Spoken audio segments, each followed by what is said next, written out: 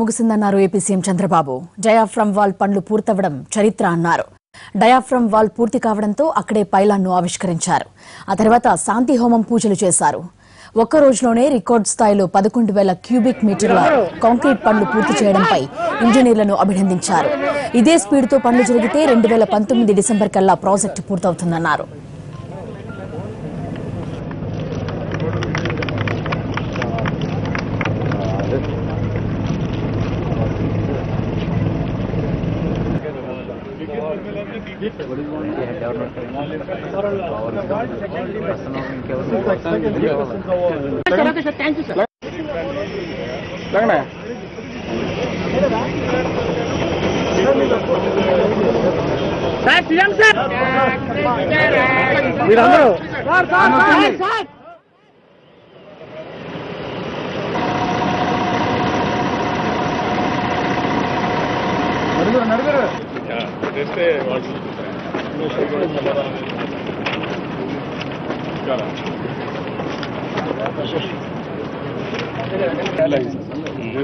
The gallery that we talk about the gallery walk. The gallery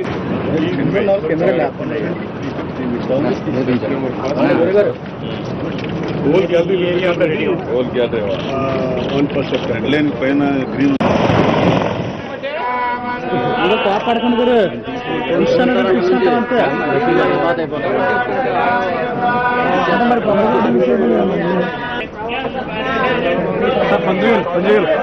కొంచెం నాగరాజు పంతులు గారు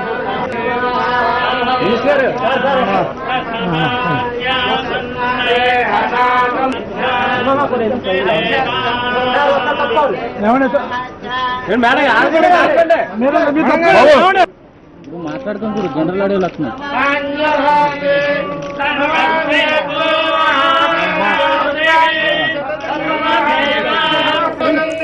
పోలవరం ఏపీకి జీవనాడన్నారు AP CM Chandrababu. Project పూర్తయితే రాష్ట్రం సస్యశ్యామలమవుతుందన్నారు. పోలవరం ప్రాజెక్టు డయాఫ్రమ్ వాల్ ను జాతికి అంకితం చేశారు. ఇంజనీర్ల హార్డ్ వర్క్ మనకు కళ్లకు కట్టినట్లు కనిపిస్తుందన్నారు బాబు. ఒక్కరోజే 60,000 బస్తాల సిమెంట్ ను వినియోగించి రికార్డు సృష్టించారని ప్రశంసించారు చంద్రబాబు. ఈ రోజు చూసినప్పుడు దగ్గర 11,158 క్యూబిక్ మీటర్లు. ఇది ఇండియాలో మొన్నే కాళేశ్వరం 7,250 చేస్తే ఈరోజు 11,212 చేస్తే ఈరోజు ఇక్కడ 11,158 క్యూబిక్ మీటర్లు చేశారు. ఇది ఒక చరిత్ర. ఇండియాలో ఇంతవరకు ఎక్కడా జరగలేదు. ప్రపంచంలోనే అతిపెద్ద ప్రాజెక్టు 3 గార్జెస్ చైనాలో ఉంటుంది. అది అందరం గురించి కూడా మాట్లాడతాం. ఆ ప్రాజెక్టులో 13,000 చేశారు ఒక రోజున. అదే మరి ఈరోజు మన వాళ్ళు ఆలోచించేది ఈ నెలలోనూ నెక్స్ట్ మంత్లో 2-3 నెలల్లో 13,000 క్రాస్ చేయబోతున్నారు. అంటే ఒకే రోజు 13,000 కాంక్రీట్ క్యూబిక్ మీటర్లు వేస్తారు. దుబాయ్లో దగ్గర ఒకే రోజునంటే 42 గంటల్లో ఒక పని చేశారు. ఆ 42 గంటల్లో వాళ్ళు చేసిన పని మీరు చూస్తే 19,000 క్యూబిక్ మీటర్ల వరకు చేశారు. అది ఇరిగేషన్ ప్రాజెక్ట్ కాదు కానీ వేరే ప్రాజెక్టులో చేసే పరిస్థితికి వచ్చారు. ఇవన్నీ చూసినప్పుడు రాబోయే రోజుల్లో కూడా పెద్ద ఎత్తున ఈ పని పూర్తవుతుంది. అదే మరి ఇంకొక పక్కన మీరు చూస్తే దీనికి సిమెంట్ కూడా పెద్ద ఎత్తున వాడారు.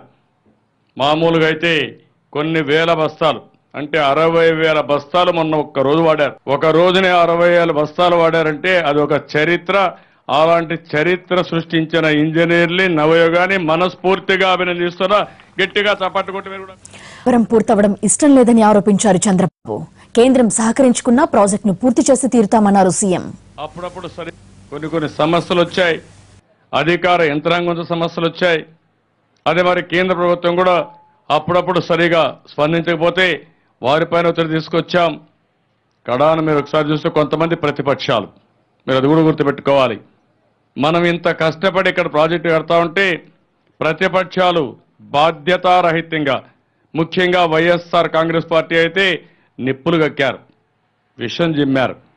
అంటే వాళ్ళకి ఈ ప్రాజెక్టు కానీ పూర్తయితే మీ జీవితాల్లో వెలుగొస్తే చూసి భరించలేక ఎప్పటికప్పుడు నిప్పులు గక్కే పరిస్థితికి వచ్చారు. కానీ ఒకటే చెప్పాను, పోలవరం పూర్తి చేయడం నా జీవితాశయం, పూర్తి చేసి తీరతానని చాలా స్పష్టంగా చెప్పి ముందుకు పోతున్నాం. ఎవరెన్నిసార్లు చెప్పినా ఏం చేసినా మనం ముందుకు పోయే పరిస్థితి.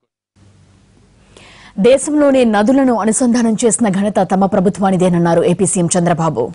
ఏడాదిలోనే గోదావరి, కృష్ణాలను అనుసంధానం చేసి రికార్డు సృష్టించామని చెప్పారు. వంశధార, నాగావళి, కృష్ణా, గోదావరి, పెన్నా నదులన్నీ అనుసంధానం చేసి రాష్ట్రం నుంచి కరువును తరిమేస్తామన్నారు బాబు. పట్టిసీమ కట్టి నేరుగా రైట్ మెయిన్ కెనాల్ ద్వారా కృష్ణా డెల్టాకు నీళ్లు ఇచ్చాం. ఇది ఒక చరిత్ర. 2 నదులు గోదావరి, కృష్ణా 2 నదులు అనుసంధానం చేసింది భారతదేశంలో మొట్టమొదటిసారిగా మన రాష్ట్రం అని చెప్పి కూడా నేను మీకు తెలియజేస్తాను. అందరూ చెప్పారు నదుల అనుసంధానం గురించి, ఇంకా పూర్తి కాలేదు. మనం మాత్రం 1 సంవత్సరంలోనే పట్టిసీమ పూర్తి చేసి కట్టాం. ఈ సంవత్సరం పురుషోత్తపట్నం ఇంకొక లిఫ్ట్ పెట్టాం. పోయిన సంవత్సరం కూడా పనిచేసింది. ఈ సంవత్సరం ఏలేరుకి నీళ్లు దగ్గర 24 టీఎంసీ నీళ్లు ఉంటుంది ఆ రిజర్వాయర్లో. చరిత్రలో మొట్టమొదటిసారిగా ఏలేరు ఫుల్ అయ్యేడుగా మీరు ఎవరన్నా అన్నవరం పోతే చూసుకోవచ్చు. ఆ నీళ్లు ఫుల్గా పెట్టే బాధ్యత తీసుకుంటున్నాం. అక్కడి నుంచి ఇంకో పక్క ఇక్కడి నుంచి 80 టీఎంసీ నీళ్లు కృష్ణా డెల్టాకి వెళ్తాయి, కృష్ణా నదికి వెళ్తాయి. అక్కడి నుంచి మీరు చూస్తే గోదావరి, పెన్నా అనుసంధానం చేయాలనుకుంటున్నాం. గోదావరి, కృష్ణా అనుసంధానం చేసి పవిత్ర సంగమాన్ని క్రియేట్ చేశాం. భవిష్యత్తులో గోదావరి పెన్నా, గోదావరి నాగావళి, గోదావరి నుంచి పైకి వంశధార 5 నదుల్ని అనుసంధానం చేయబోతున్నాం. ఇది మహాసంగమం. వంశధార, నాగావళి, గోదావరి, కృష్ణా, పెన్నా. మీరు ఎప్పుడప్పుడు చదువుకుంటారు, లేకుంటే తింటా ఉంటారు. అలాంటి శ్రీకాకుళం నుంచి తీర ప్రాంతం మొత్తం అన్ని నదుల అనుసంధానం చేసి ఈ రాష్ట్రంలో నీటి ఎద్దడి లేకుండా శాశ్వతంగా కరువుని రానియకుండా చేయడం ఈ ప్రభుత్వం యొక్క ధ్యేయం. తప్పకుండా మీ ఆశీస్సులుంటే ఇది సాధ్యం అని చెప్పి కూడా నేను మీకు తెలియజేస్తున్నా.